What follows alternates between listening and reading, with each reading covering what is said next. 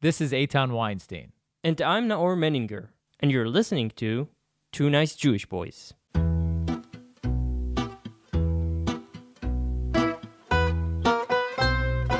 In collaboration with Australian Jewish News, check them out at ajn.timesofisrael.com. Also in collaboration with Arutz Sheva, israelnationalnews.com.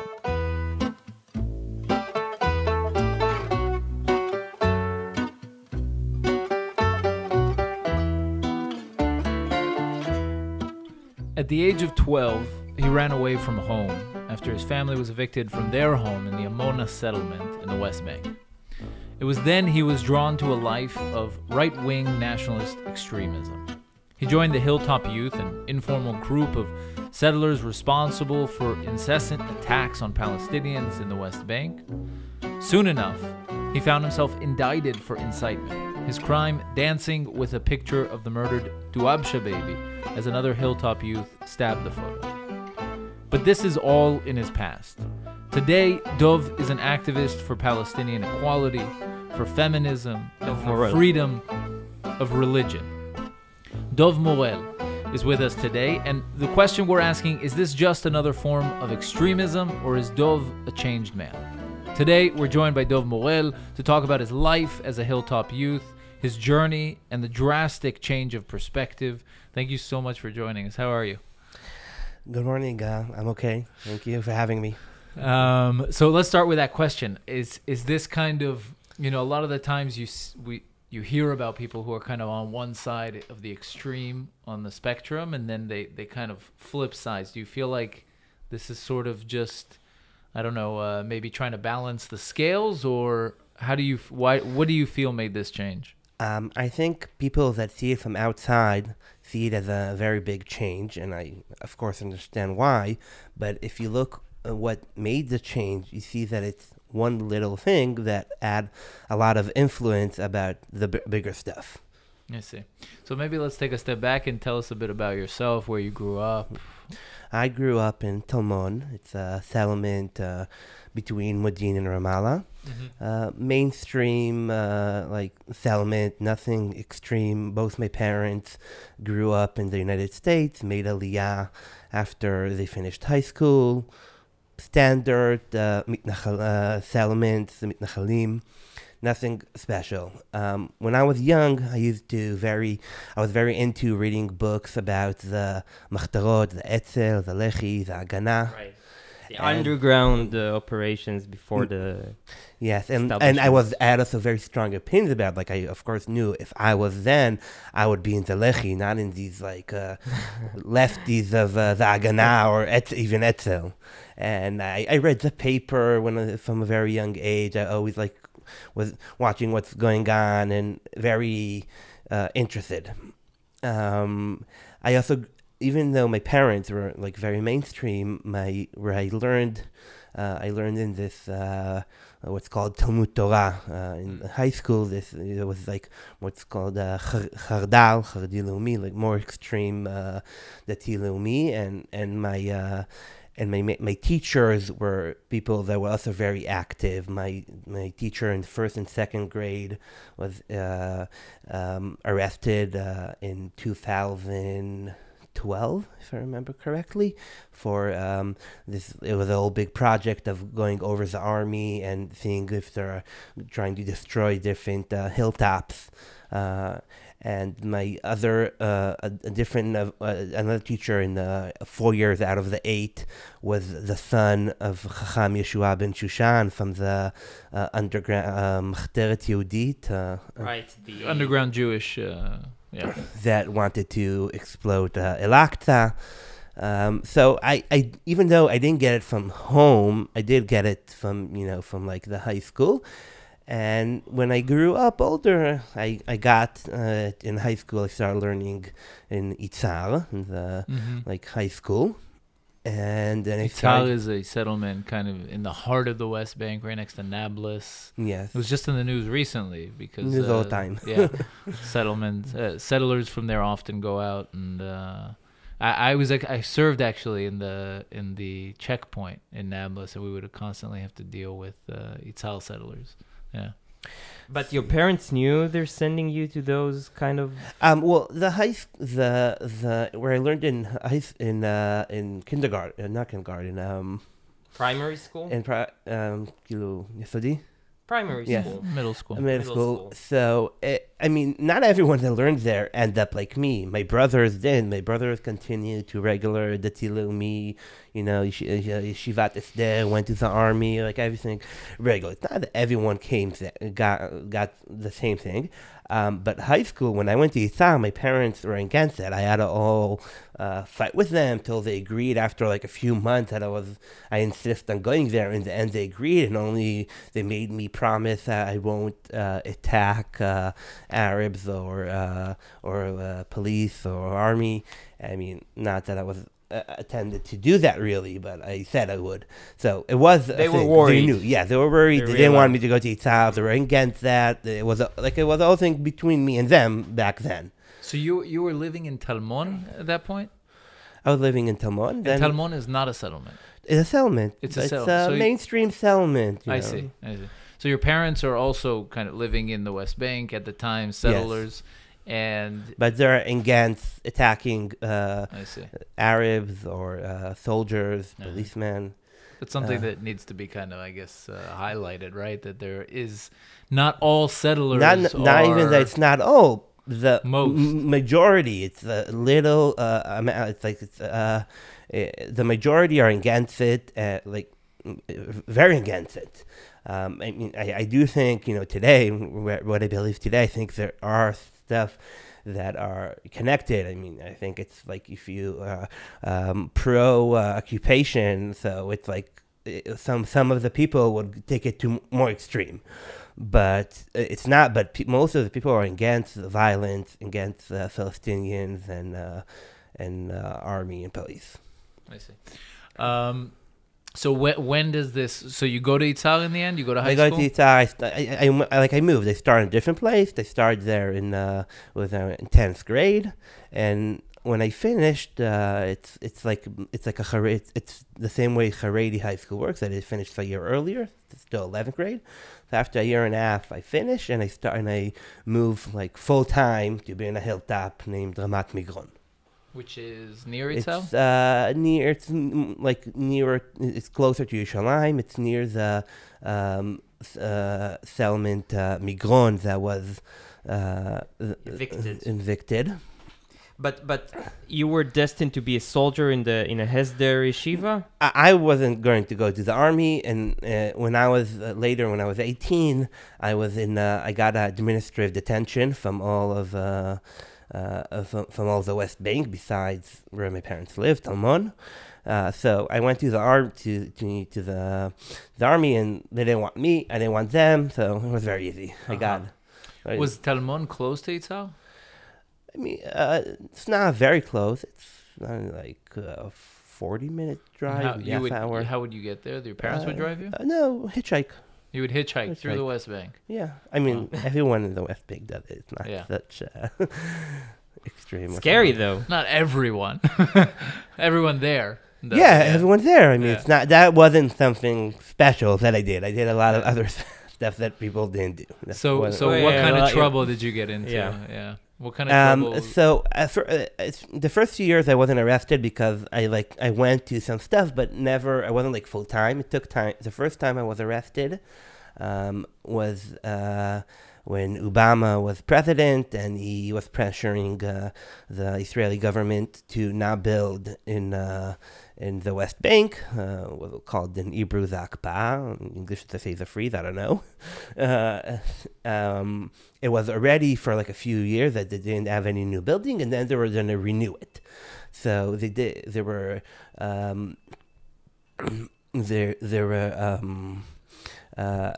protest of like on Chesimat Glishim.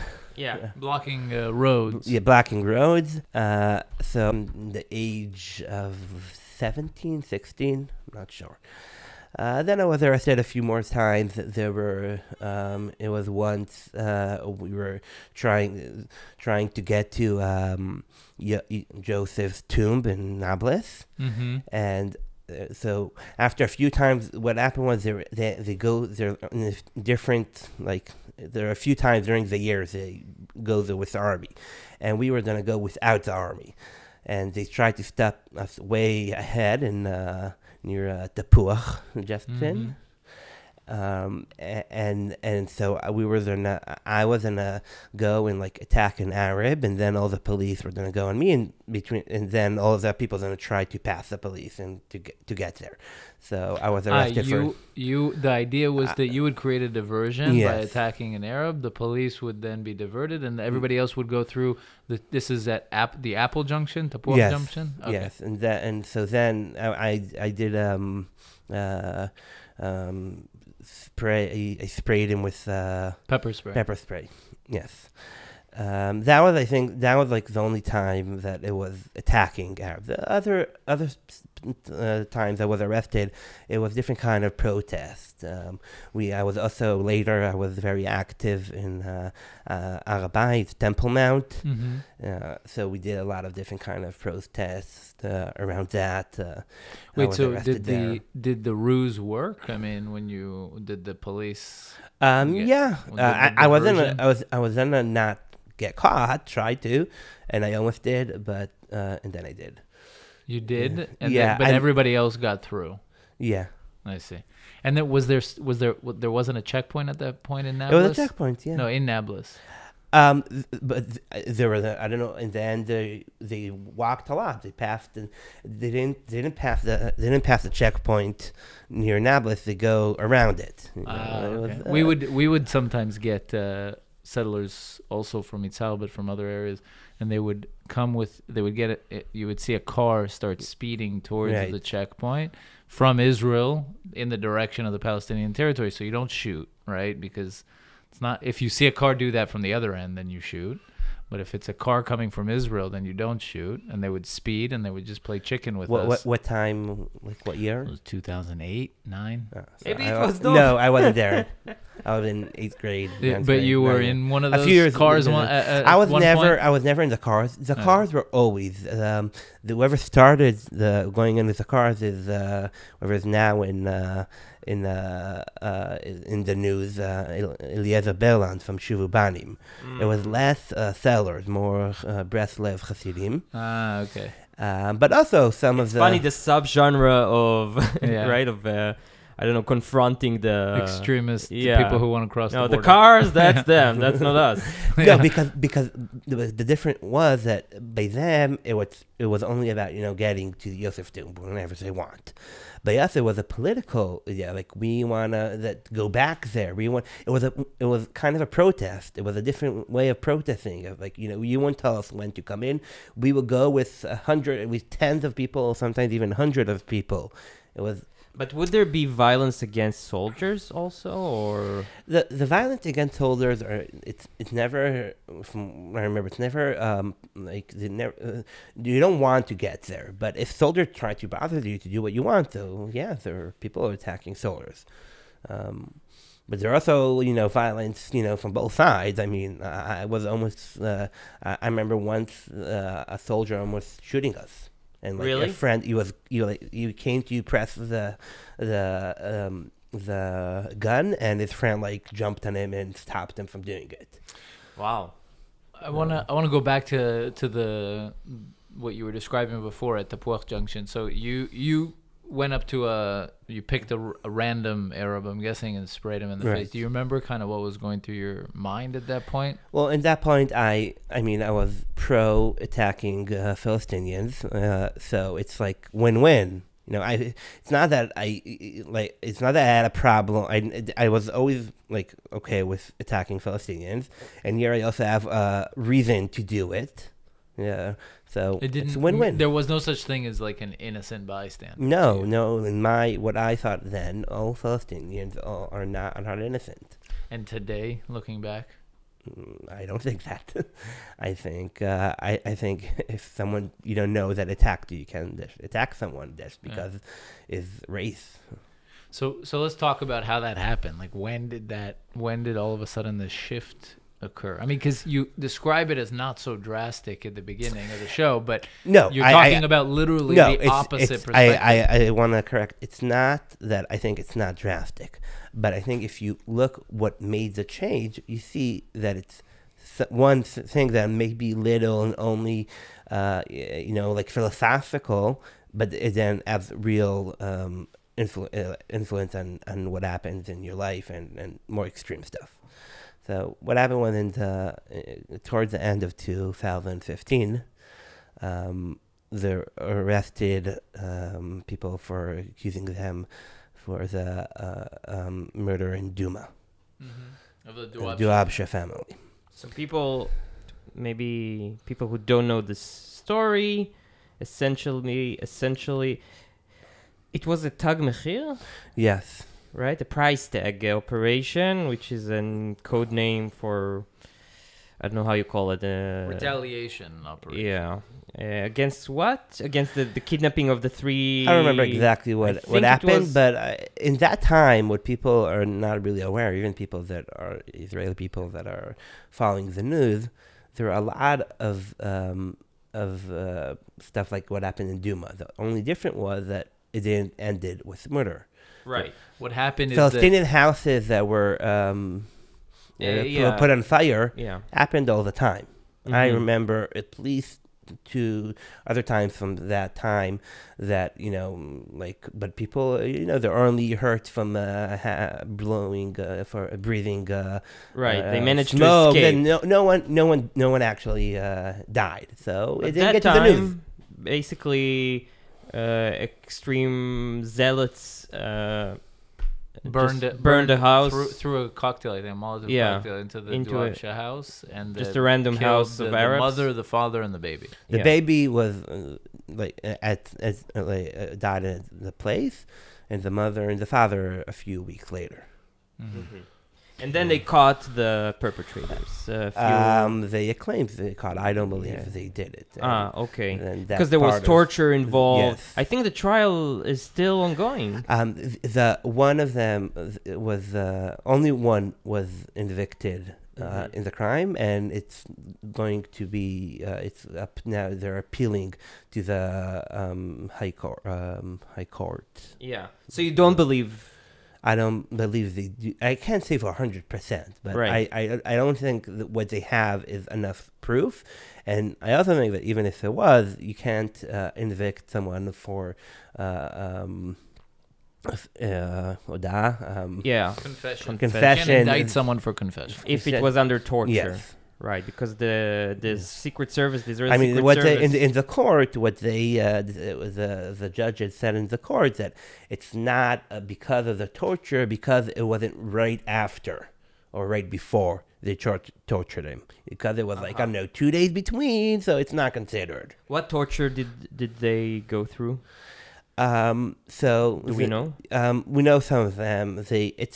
It's a lot of stuff it's basically stuff that you don't see physically, because when they're being to court, you couldn't see it, but it was like tying in different ways, like a bench, and you tie the hands to the legs, like underneath the bench. Yeah.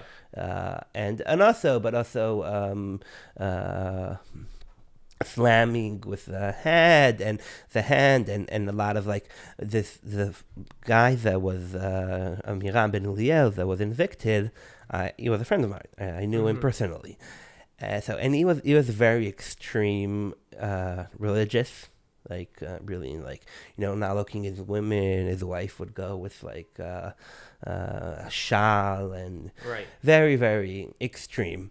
So they claim that the Shabak did not admit it, but what they claim that they also had a police woman touching him, and so I believe someone that knows him, that for him that was really and that's sexual assault in my opinion. Right. So there was this murder of the Dawabsha family, and where did after a year later, 6 months, they were arrested. And around the time they were arrested, there were a lot. We were doing a lot of protesting against their arrest, and especially when it came out that they were being tortured. And And that time was so a lot right in the time of the Duma murder, like 6 months earlier. I opened the Facebook page, and also I have like some personal stuff in my life. I was a little bit in Lost. Depressed. Some stuff that happened in my personal life, and I wanted to go to my family in America for some time. And after the people were arrested and all the talk about the torture, my parents agreed to pay the ticket to go to America, and I was there by my family. I was by my aunt in Passaic, New Jersey. And so, first of all, basically that I wasn't, near everything that happening, and also that I had a Facebook, and I started opening to different people, like very different people. Like until then, I knew my parents were against what I did, but all what I knew was religious people that usually would.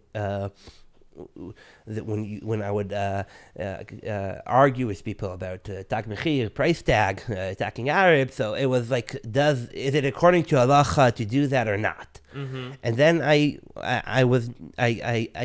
heard more people that it wasn't part of, it was saying like, you don't attack innocent people. I don't care, if you have some explanation in the Rambam in halacha why it's okay. You don't do that. It's not okay to attack Arabs. Or anyone. So Mark Zuckerberg also did good things. Yes, a lot of good things. I also met my wife through Facebook. So even though now I'm not on Facebook, and if Mark Zuckerberg is listening, I'd like him to open my account back. They blocked you? Yes, we can talk about that if you want. Very stupid story. Yes. Okay, so we'll get to that after. But anyway, so you opened a Facebook. I opened a Facebook, and I wasn't there. I was further away, and I was in a certain place in my personal life that made me think about stuff again. And basically, the change that I think changed everything was that I said, I'm religious. I believe in God. I believe in halacha. But if what I understand halacha is to hurt someone else, so in that part, I don't believe in halacha. I don't believe it. I'm not religious. And if it's anything about me, about my own life, about what to eat, what to do, about myself, okay, but not when it's hurting other people. It was the main thing that one of the stuff that really touched me was this movie that I watched, and I forget the name in English. In Hebrew, it's called Liotita, but in English, it's not translation; it's a different name. But the translation is to be with her. Yeah, it's a movie or a TV show. It's a movie, and it's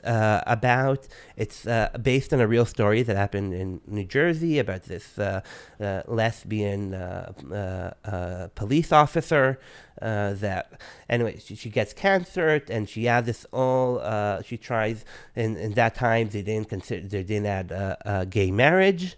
And it's an Israeli movie? No, it's American. Okay. It's based on a story that happened in New Jersey, based on a real story. And in the end, she's not even asking to get gay marriage, and asking that her the state pension, retirement pension, when she's gonna pass away, because she knows she's going to pass away, will go to her partner. And then they changed it, and then after a few years later they had gay marriage in New Jersey. But what touched me in that movie, it's this scene that while her partner is working in this garage, comes someone on a motorcycle and throws on her a glass bottle, And the movie, so first of all, it really makes you, feel connected to the heroes of the movie. And then you think, if this would happen in Israel, high chances that I would know that guy that throws the glass bottle. And, and then I was like, I myself, have religious stuff that I don't do like as I would want to.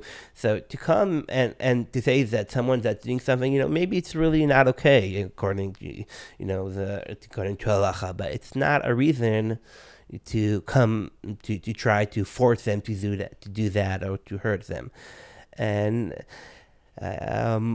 so in that time, so I started, talking with the people and thinking about it. And when I came back to Israel 4 months later, after I was there in America for 4 months, I basically wasn't involved anymore in all the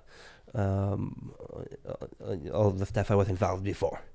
And what I started to being involved, because I cannot be involved in something, was in this Israeli group that it's called Chofesh Lekulanu, Freedom to All, that is liberal, or let's say libertarian organization, and I was really connected, and I see it the reason I did the change is because I believe in freedom and liberty, and I think I shouldn't, that I believe in something doesn't mean I should force someone else to do that. And through that, I came to libertarian Israeli activism.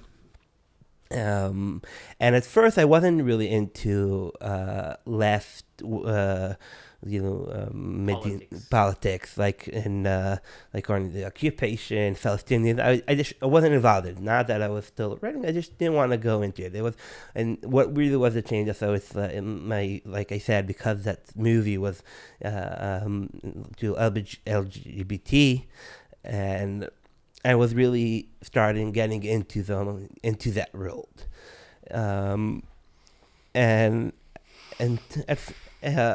as the years went, I started more and more also writing about left wing and the occupation, Palestinians. One of the first stuff that I started writing a lot about was administrative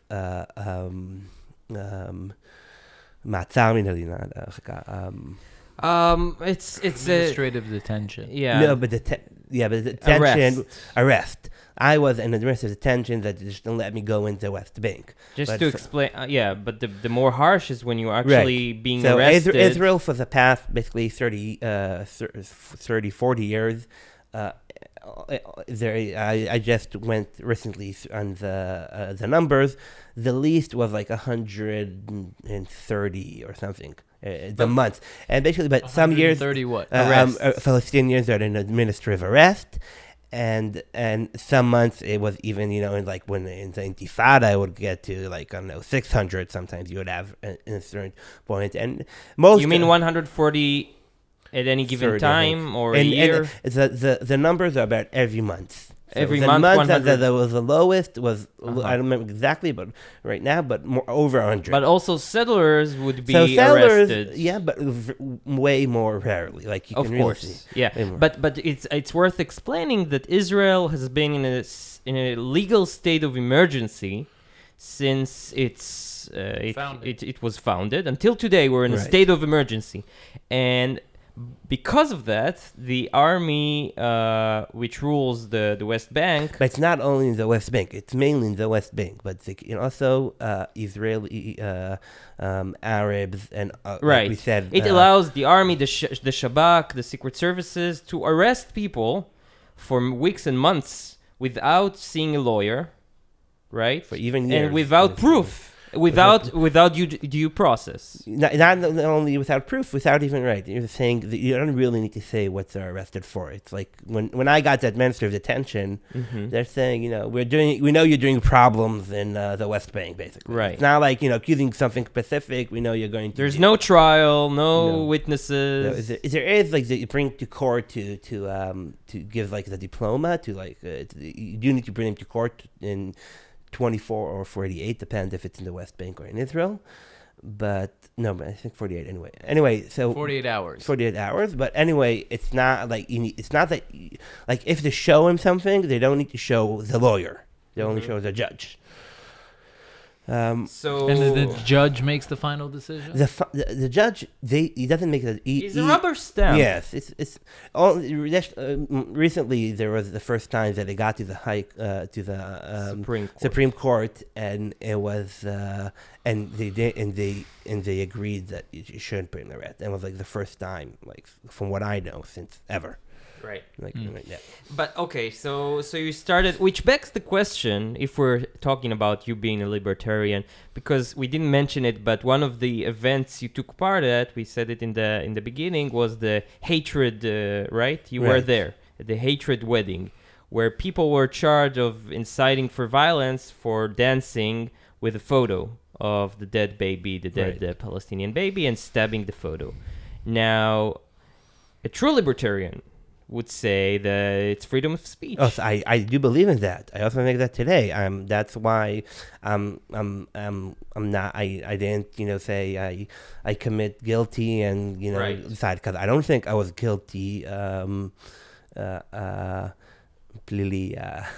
it's not criminal. I don't think it's criminal. I think it should be criminal. I also, first of all, I don't think that even stuff that are for sure criminal in the law today should be changed. But this, I also in the law today, I don't think was a crime.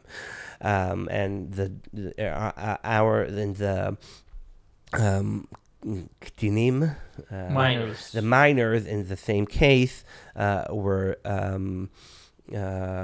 We're persecuted. And, yes, and by us, they still didn't decide. They didn't give the date when they're going to decide about us this Thursday. This Thursday? They didn't give us the date. So it's one more. So you're still in process? Yes, I'm still in the process. It's crazy. How many years? Soon 6 years. It's just insane. But for the pepper spraying, you weren't indicted? No, I was indicted, but then I was a minor, so. How old were you? I don't remember exactly, like 17 or something. Under 18. So you were indicted, but as a minor. So did you? It wasn't very. Were you sentenced to anything? They did what's called ichud tikim, that they take in Hebrew. They cases, take a few cases, cases, and then like you get like punishment for like a few together. And because it was minor, I was a minor. It wasn't something. I don't remember exactly what it was. Do you know what happened to the Palestinian that you sprayed? I saw him right after. I got myself peppered sprayed a few times. It's not a nice thing to happen, but it's nothing. You wash it and it goes off. So it's not like it's not you're not injured. And in Meretz, you joined. So there, starting. So then I started going to left. I joined the Meretz and starting a group in Meretz called Meretz Liberals. Right after the morning after the first elections in the lot of elections we had now in April 2019, I voted Zeut, Moshe Feiglin. I knew I don't agree with him about Palestinians and different stuff, but I believed him, and basically not him, mainly different people in his party, that's not going to be a main part of what they're going to deal with. And the morning after the election, they didn't pass, they didn't get enough votes, and they didn't get in. He wrote this post and basically he wrote there, haha, you thought we are not we're not right and we're not left, because he said different stuff like that during the election. Really, I was gonna be the most right wing that there is, and now the right is in a problem because I didn't pass, and whoever didn't vote me is not okay. I'm like, okay, I'm not voting for him or anything like that again. And also then I am a libertarian and I care about economics issues, but I do think that the zchuyot haprat, civil rights, individual freedom, not only civils. In Israel, it's very important because we're talking about Palestinians. So, is more important to me than different economic issues that are important, and I'm very right wing about them, and so. Not that I'm a huge fan of Meretz, but I think Meretz... There is no one in Meretz. Meretz is the left-wing party in Israel, for those who don't know. there isn't anyone right now in Meretz who represent those ideas. No one represents him, but there is in Meretz. The reason I joined Meretz is because there are people in Meretz there that want to be more about economic left, like in social, and other people that said no, Meretz needs to be to deal with the occupation and also freedom and rights of Israelis. It's if it's legalization of marijuana that Meretz was the first one to start it, and if it's not all of Meretz are pro, but not stopping the forced גיוס חובה, mandatory, compulsory drafting. So I felt and I still feel that in Meretz I have the most chances to find people that would advance those stuff that I believe in. And yes, it's not what I believe in with the economic issue, but it's not, the economic issues are not the most important. Today, with what's happening, now that Meretz, after 20 years, are in the government, and I see what even the people that I really appreciate, mainly one person, Mossi Raz, I see and what they're saying that they would get out of the government and go to elections, and what they don't, and I'm a little bit disappointed, and I don't know what I'm going to do about that. Everyone disappoints you, I noticed. Yeah, I mean, anyway, I was never a big, and never, and today even more, a big believer of change through politics. I believe mainly about convincing people, and the change would come when you would convince more people. If I'm very happy about libertarian groups in different parties, all the parties. I would never except Labour Party. I don't think there's a libertarian the truth branch. Is there was they're not active anymore, and there were more social liberals, but they were still like I think in every party, even the Labour Party, there are libertarian stuff that you can advance, and they're different. In one place maybe there'll be economics, and one will be freedom rights. So what is libertarian in Meretz? So most of what we're doing is really it's just taking Meretz to a more liberal place, more libertarian place, and different way. And we get a lot of comments from both sides, from right-wing people that are saying, what do you have to do in Meretz? They're very left, they're socialist, and from people in Meretz that's saying, you're a libertarian, Meretz is a social democratic party. So why not listen to those people? Because they're wrong. Meretz is started from 3 different parties. And one of them was Mapam, that was a social democracy party, and I don't, and it's not the part I'm connected to, but the other 2 parts, Shinui, some of Shinui, and mainly and Ratz, Shulamit Aloni, were not all of them were libertarian as me, for sure not Ratz, but they weren't socialist. They weren't socialist as Meretz is today. Right. But Meretz today is socialist. So why? So, but I would want to be it's like to be on the just ship that's at the bottom of the ocean and say once this ship was one hell of a ship. But first of all, I don't have any other option. I think all the other options are worse. Because Meretz, it's worth mentioning, it's a Democratic Party with primaries, as opposed to other parties. Yeah. So theoretically, you could change it. You could change it. Yes, yeah. And there are people in Meretz that I think would change if enough people would be in the prime, if we would have enough political power.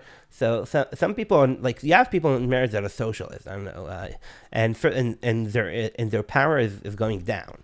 But most of Meretz, if are not as that, that's not what they care about most.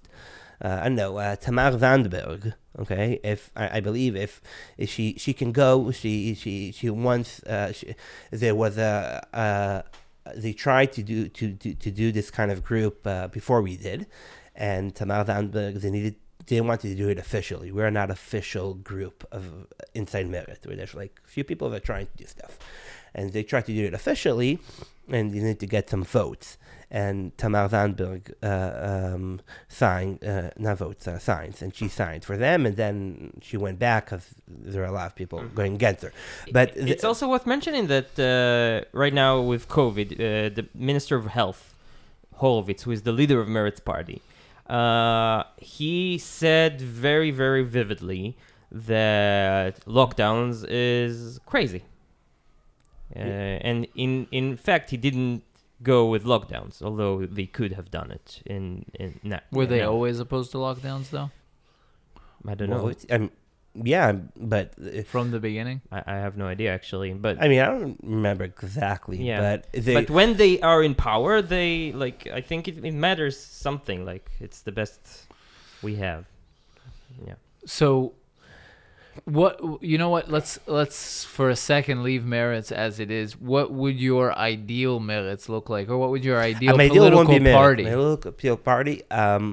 So it would be right wing in economics and left wing in civil rights and right. But forget left wing and right wing. Like, what it would be? Look, so first of all, I'm not. What I believe is, even if in some stuff I'm very extreme libertarian, I don't think it needs to be changed tomorrow. You know, and like for example, the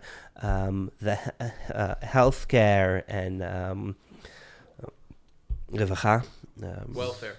welfare, and I don't believe we need tomorrow. The state needs to say we're not funding that anymore. But I do believe that even when the state funds it, you can make it more open to the competition. So, but regarding the most important thing to me, one of the things that I really think is the biggest the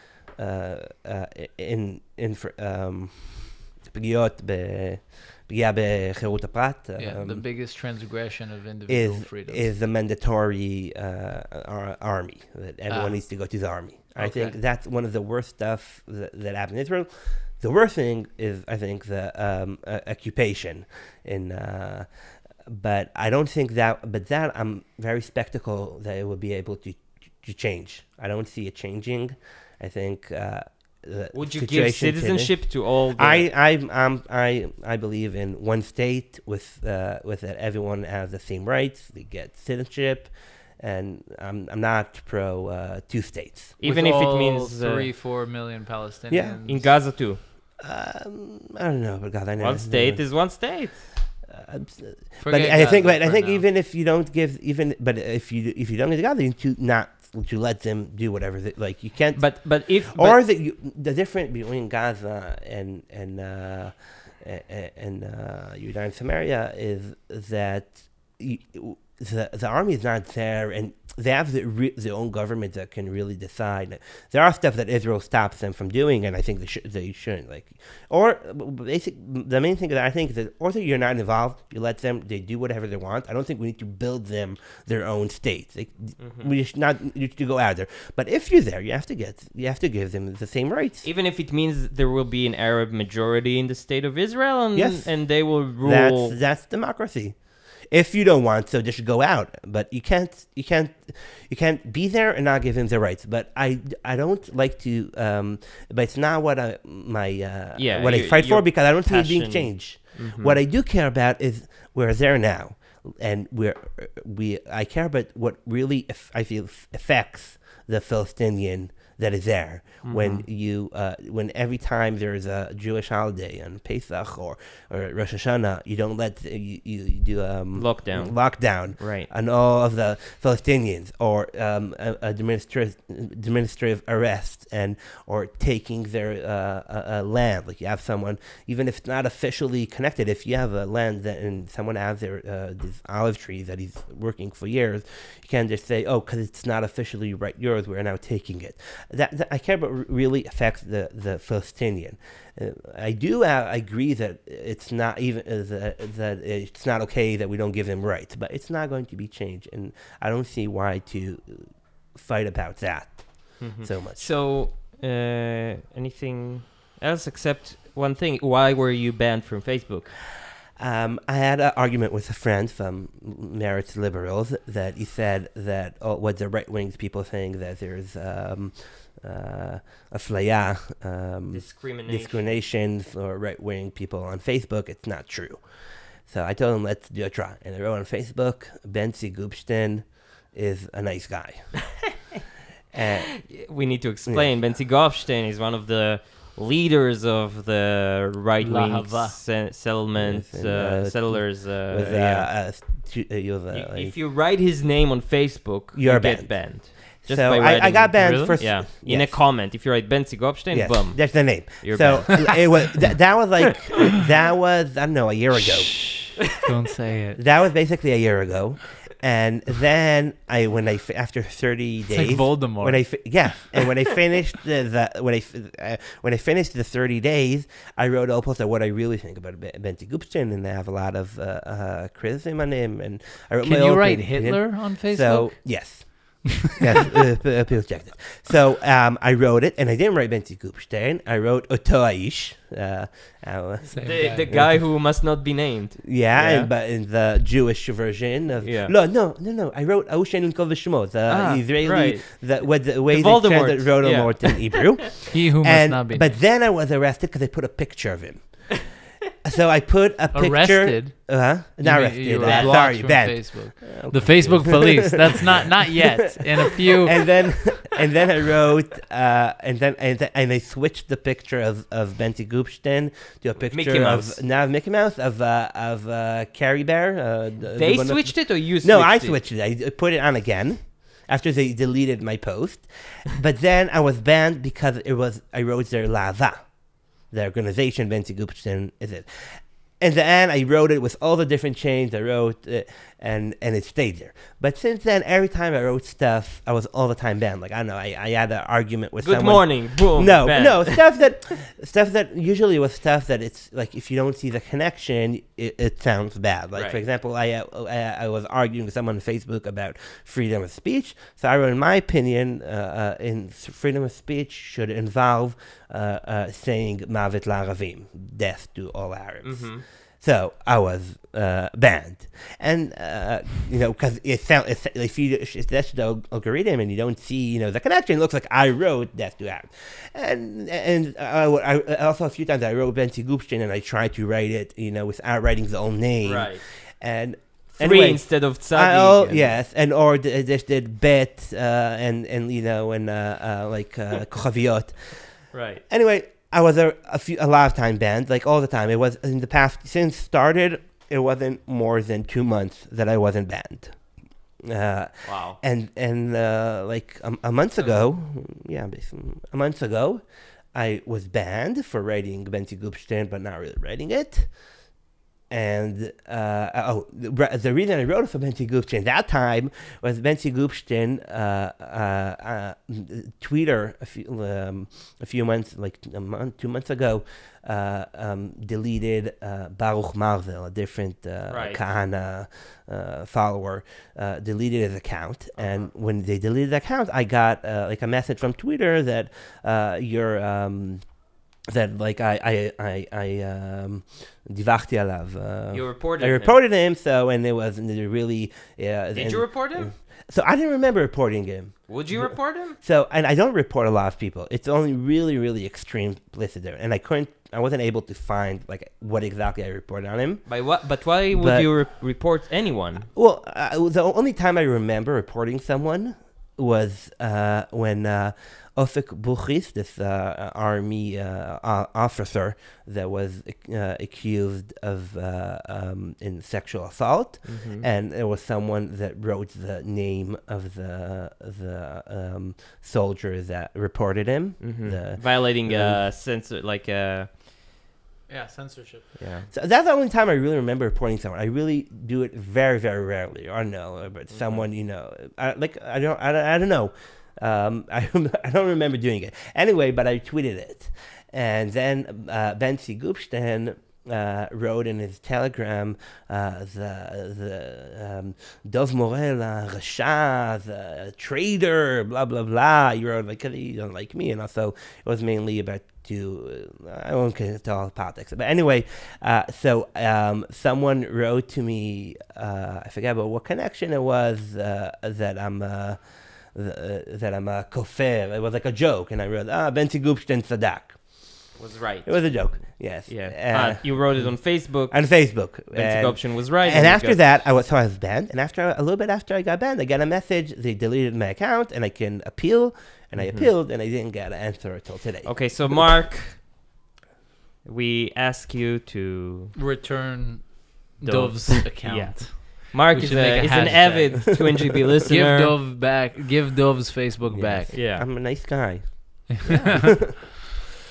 Okay, thank you. It was fascinating. Thank you so much. Is there anything we can plug? Like, you're on Twitter. I'm on Twitter. But in Hebrew. And I write in Hebrew. In Hebrew? You do lectures and stuff? I mean, I sometimes go to schools if... Can people reach out? I work... Can people reach out to you, contact you? People can contact me on Twitter. Right. Yeah, Twitter Dov Morell on Twitter. And if I get my Facebook account back, so... It's right. Amazing. Thank you so much for coming. Before we go, guys, if you're watching the YouTube video, you can see our mugs. We have 2 mugs. Nice like Jewish boy and BDS Tears mug. And you can go to 2NGB.com/merch and buy the mugs and support the show and enjoy the sweet, sweet taste of BDS Tears. Or nice Jewish boy. Yeah. So go and please buy a mug. Also, Arutz Sheva. Arutz Sheva, IsraelNationalNews.com. This episode is made in collaboration with them. IsraelNationalNews.com. Check them out. Great source for opinions, for news.